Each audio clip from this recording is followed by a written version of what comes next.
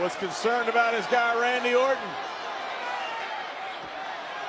John Cena realized that he's going to have to go for a home run.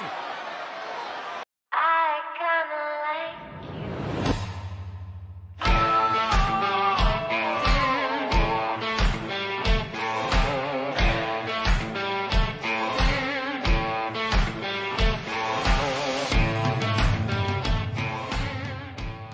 And he put down the 12-time world champion Randy Orton for the 3 count. And he's ascending the turnbuckles, but Randy Orton jumps up to his feet. Uh-oh. Oh, from the top turnbuckle!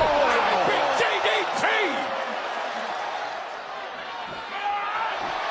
And now, Orton grabbing the top rope, blocking the A attempt. No! And Orton got driven into the referee. Dropped toe by Cena.